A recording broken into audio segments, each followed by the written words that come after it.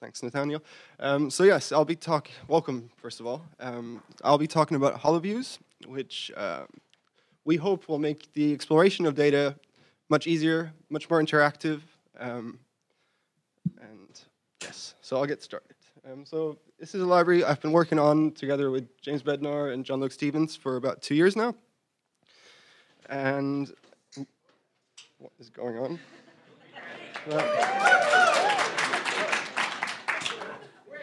Quickest talk yet, yeah. Good stuff. Right, there we go. All right, so the slogan for HoloViews is stop plotting your data, annotate your data, and let it reveal itself. So we'll be finding out what that actually means. But before we get there, it's a bit small, but we'll get there. So usually when you're plotting data, what you're doing is you're giving it step-by-step instructions, imperative commands to start tweaking the individual details of a plot. So here we have two examples, which you clearly can't read, but that's partially the point. So here we've plotted just 2 subplots using both matplotlib and bokeh. And you can see there's about 20 lines of code each here, which just generates the scatter plots, which is with various categories. And this is just a data set of some mammalian species, and I think this is the gestation length against the neonatal birth weight. And as you can see, we have to open a figure. In both cases, we open a figure, and then we open some axes, and we tweak each individual detail. And that takes quite a lot of effort. And when you're doing exploration of data, that's not really what you want to do. You want to focus on the data itself. You want to really focus on the relationships between different variables. And so various libraries that are more data-centric, such as pandas, seaborn, or Xarray, let you focus on the data itself. So they provide easy means to quickly generate plots, and so you can have faceted plots very easily in a few lines of code. However, as soon as you want to start tweaking these plots, you're back to this approach. You're back to an imperative approach where you customize individual axes, and that really takes a lot of effort. And if you're trying to iterate over different plot types and so on, that takes quite a while. So HoloViews takes a little bit of a different approach. So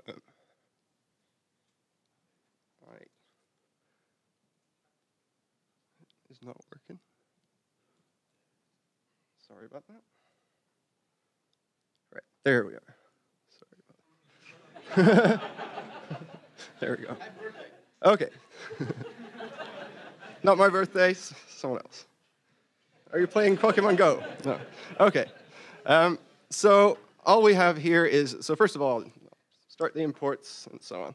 Okay, so all we have here is a data set, and this is just a data set. It's a publicly available data set of some mammalian species with 11 columns, the order of the species, the body mass, the temperature of their environment. So a lot of individual variables that you might want to explore, and you want to see the statistical relationships between.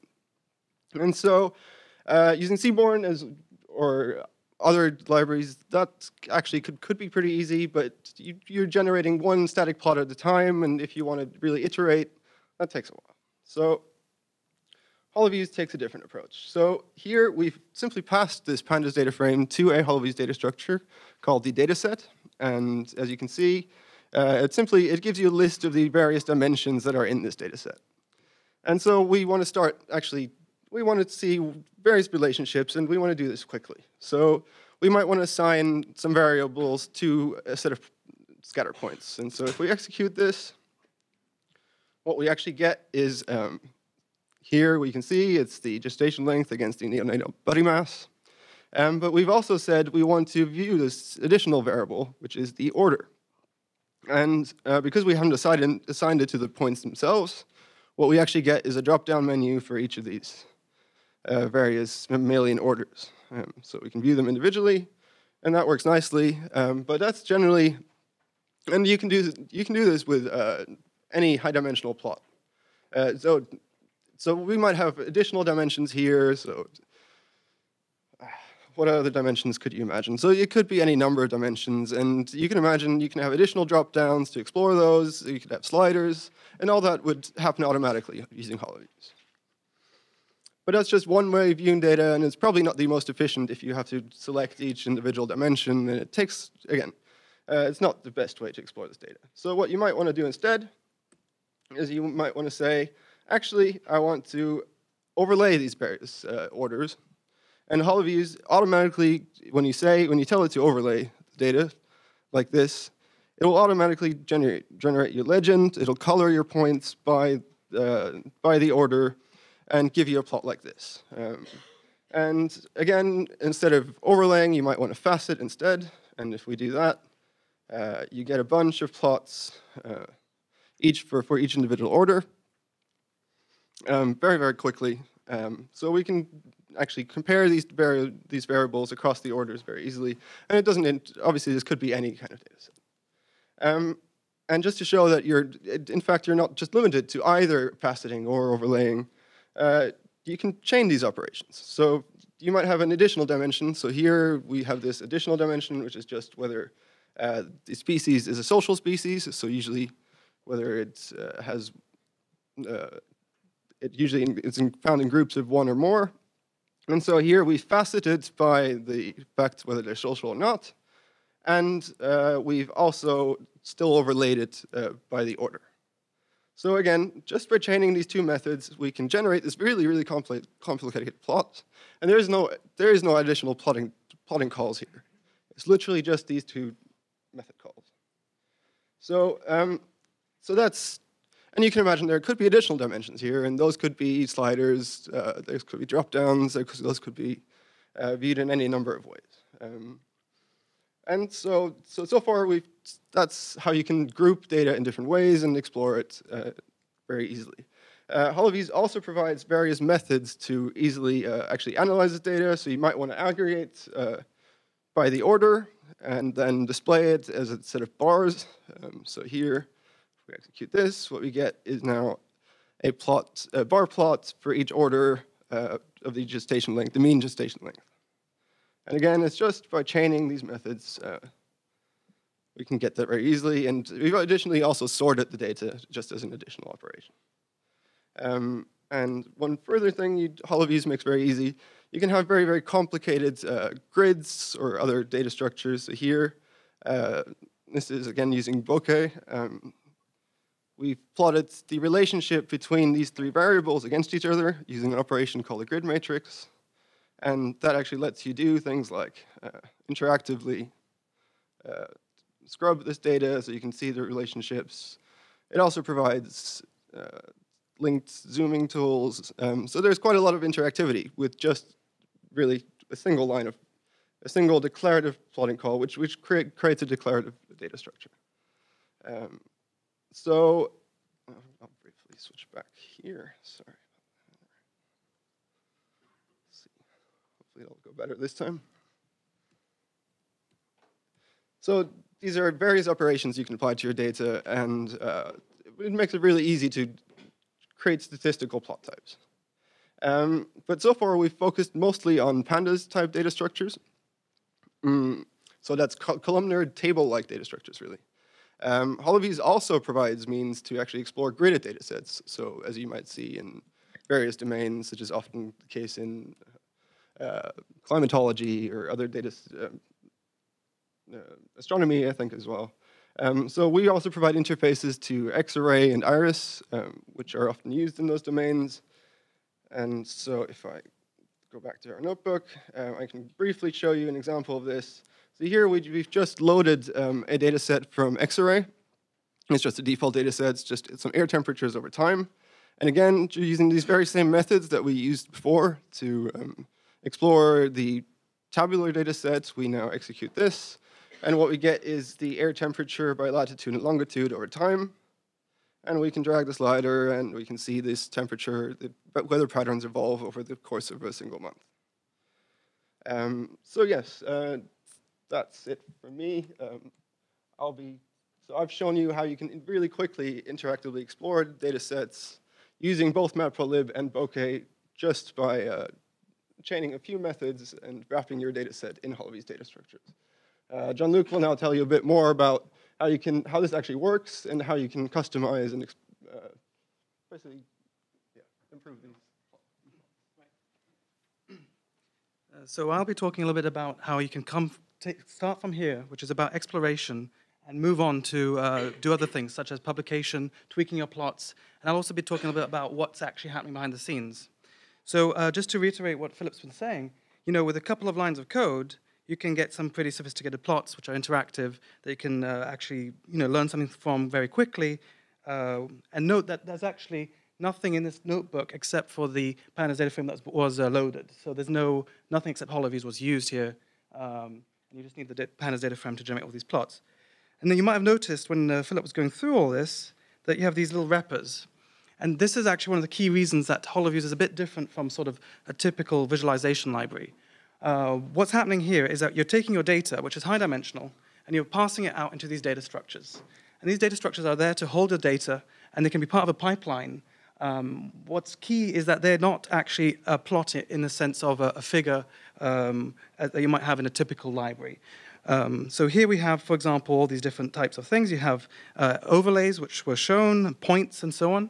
And what I want to talk about is that this is a completely flexible system whereby you can actually generate any kind of plot that you want from these elements and build up these data structures so you can kind of have a constructive approach instead of just using these methods to analyze things in the way that Phllip showed you just now. So for instance, here we have something called points. That's an example of something that we call elements, which are atomic components of HoloViews. So I'll show you some of those, and then I'll show you how they can be put together. So let's just, there we go. So note that everything was done in bokeh up till now. But HoloViews, because it's just data structures that have rich representations, you can actually switch your backend. And all these elements, they're the same elements that you'd see before, except in this particular web page, you're seeing them as they would be rendered, a lot of them, as they would be rendered. Let me just try and... That worked. Yeah. Okay, as they would be rendered by matplotlib. So we have quite a library of these things. And each of these things just take a little bit of data, some information about how the dimensionality of the data maps to the representation, and then you get some sort of visualization. So you can see that we have points, scatters, spikes. We have all sorts of things, vector fields, special histograms that go on the side of your plots to show distributions and such, 3D, and so on. I mean, there's a lot of these right through here. So how could you use this? Well, if we go back to what we were seeing earlier, this is the X-array plot, which was about air temperature. But you can't really tell where it was. This is actually of the United States. So it would be kind of nice to have an outline of the US to know exactly what we're looking at. So what we can do, for instance, is look through all the different elements, and there's an index at the top. Just get there. And what we want, for instance, if you browse through it, is something called path, where you can actually draw lines and draw shapes. And what you can do is then overlay them. So let's do that for this example. What I'm going to do is I'm just taking a NumPy file, which is on disk. You'll see it in a second. There we go. And this is just XY positions. And if you have the right format, you just stick it in a path element, and you can see the United States. Now, I should say that you can actually use other things. You don't have to use NumPy. You can use X-array. You can use data frames and so on. All that matters is you supply the data in a suitable format, you give a little bit of information, and then you get the element. But this is not what we want. What we want to do is actually see this in context of the temperature data. So to do this, we use an operator called the overlay operator. So you take two of the elements, you use mul, which is just what we've overloaded for this, and you just take the two, mul them together, and then you get the same thing with the interactivity, with the ability to select things, drop down menus, sliders, whatever, but now you're just taking whatever you had and just showing it on top of the other thing. So now we can actually see the same thing again, and you can browse through it in context of this outline. Now, there's another operation. This is one important thing, so, putting things into the same space so you can actually look at them in the same space and on the same axes. But there's another operation, which is called the layout. And this is, again, something incredibly common, and you see it all the time, and therefore you want to make it very easy. When you use plus, you put two things side by side. And what's happening here is you're creating a data structure. I can actually show you.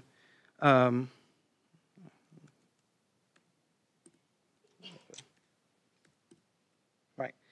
print it.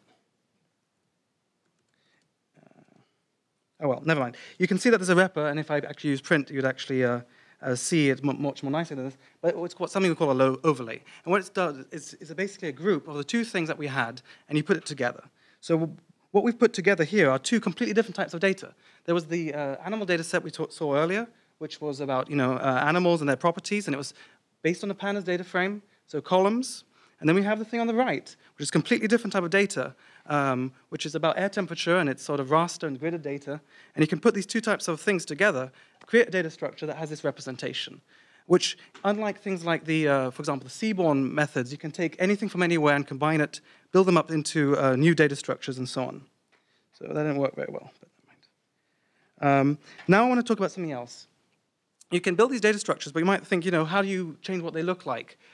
Is this how it always has to look this way, or can I change it from the defaults? And pretty much everything you've seen can be changed in some way. So you've actually seen this in the notebook already. You have this %% opts. And this is an IPython magic, cell magic. And you can use this to customize anything that's already been shown. So HoloViews kind of has this separation between content and presentation, just kind of like HTML and CSS, whereby you can create the data structures, look through them quickly, use the defaults. But as soon as you want to move to publication, you're going to want to tweak things. You're going to tweak the line width. So for example, in this one, we have the US, but I don't like this color blue for the path.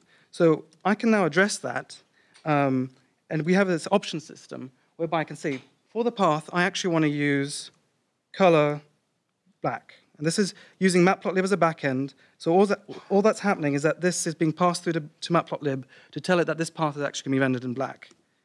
Okay. So there we go. It's become black as requested. And this is something called a style option. So this is just passed straight to the backend. So if you use bokeh, you might have a few different terms used there. And that's just like just passed straight through the backend to whatever is rendering the plot. So that's how we can be agnostic to the backend. There's another type of thing which is called plot options. I won't talk much about them, but the instructions to HoloViews how to construct the plot, so sort of more global type things. Now, I'll try one more thing, which is showing the tab completion, whereby this is a bit thin. So let's just tab complete. Let's go to line width, and I don't know, something like 5. Let's run that again. A bit thick. Right. Yeah, something like that. So again, this is just an example of me going back, customizing what's being shown after this data structure has been created. So it's just annotating the way you want to show something. The other thing I should say quickly is you can switch between bokeh and matplotlib at any time, and you might want to do that. So if you want to do a publication, you might have to switch to matplotlib because you want to get some vector output, you want to get an SVG, and you might not be able to do that with bokeh. So that's, there's one more thing I'll show you, which is bokeh-based, which is you can actually set things like tools, bokeh tools in the option system. So you can now hover over your points, and you can actually get information straight out of it. So you can actually specify some of the bokeh functionality with the option system to customize how you interact with your plot. So I'll go back to the slides at this point. Right. Is that showing? Yeah. Okay. So I want to now emphasize the difference between HoloViews and some of these other libraries. If you're working with a plotting library directly, you're going to open a figure, you're going to do a ton of imperative plotting calls, you're going to eventually show your data, right? And all that time is often getting in the way of things, because you want to explore things immediately. You want to see what it looks like now. You don't want to worry about writing plotting code. And in a way, it's kind of wasted time, in a sense, because every time your data changes a lot, you're going to have to write more plotting code. So a lot of your effort is about building these visualizations instead of just looking at your data. Now, what HoloViews achieves is by building these data structures, which are nested, which are very rich and flexible, you just spend your time annotating your data. You spend your time saying that, saying what kind of dimensions are there, saying a little bit about the structure of the data, and then annotating it. And when you do that, you're keeping all your information in the main pipeline that you're working through. And the visualizations kind of come for free. So every time you hit a cell in the notebook, you hit Shift-Enter. What's happening is, in the background, the figure's being created, all the plotting is actually getting executed, and then it's getting shown to you. So what it really does is it helps you improve your efficiency, especially when you think about all the interactive features that we also offer. So I'll now talk a little bit about some other, I'll just conclude, and I'll talk a little bit about some of the other projects we have. When I showed you the US map over in the air temperature back in the notebook, I wouldn't recommend you do it that way, because if you want to do geographic projections correctly, you need to use proper projections. You need to know about the curvature of the Earth and how you project into 2D space. So we actually have an extension of HoloViews called GeoViews. And if you're interested, visit it at geo.holoviews.org, where we essentially support this kind of thing for all the different elements that we have. So this is just 2 examples whereby you can actually project things properly. I think that's about it. That's around 20 minutes. So yes, there's a lot more that I've not really discussed about HoloViews, but in terms of data exploration, I think that covers the main points. We have a website, which is holoviews.org. There's lots of tutorials on there, lots of notebooks you can go through. And as I said, there's also geo.holoviews.org, which is a new project. It should be released very, very soon, and everything's public. You can actually download it now, but if you want the official release, you should just wait a few more days. And lastly, we have a Gitter channel, where we're there on all the time, and you can discuss things with us. And lastly, just an advert for the Continuum Happy Hour. So do drop by. We'll be there. You can talk to us there. And that's 6 to 9, and there's a link to reply to if you're interested in that. So with that, is there any questions? Yeah. You guys, everything works fine with matplotlib? Yes, everything. We can actually go through this notebook and run matplotlib everywhere. And everything would just be using matplotlib. What do you want to say? I'm just joining. Okay, that's fine. Yeah? So I'm interested in static trackers HTML files. Okay. Yeah, we do that too. Yes. We have a little call. Yeah. Oh, sorry. Yes. The question was, can we do static HTML files? And everything that is in HoloViews is not really dependent on the notebook environment. I mean, we integrate very well with it, but it's all basically JavaScript and HTML. And we can always output things to make templates, Ginger templates, this kind of thing. And you could create other things. So we have a bit of documentation coming on that front. It's very notebook-centric currently, right. Which is cool. I also quickly want to mention GeoViews is based on CartoPy, which is right. important. I should have advertised CartoPy as well. Yeah. Okay. The Geo HoloViews stuff, is that using Basecamp or is that using CartoPy? It's using CartoPy. CartoPy. So we can repeat that. It's CartoPy. Thumbs up. Yeah. Okay. So I saw the bokeh widgets on there. Will it work with matplotlib widgets? It is currently our own set of widgets, so we haven't. We're currently investigating other ways of integrating with existing widget systems. Currently, we don't have concrete plans to work with matplotlib widgets, but we could definitely explore that. We have some limited support for MBAG, which gives you a little bit, but none of our own. That goes only so far. Oh, sorry. Oh, D3 widgets? That'd be great. I'd like that. That would be nice. So we're working on further backends, actually. So we can always, backend systems are fully extensible. You can write your own renderer class, which will basically integrate existing elements with new visualization types. I'm currently working on a plotly backend, and a D3 backend would be very welcome too. Yeah. Up there. So do you have like an interesting way of specifying overlays or tiling with the plus?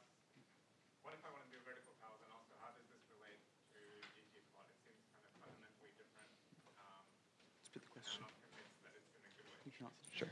Right.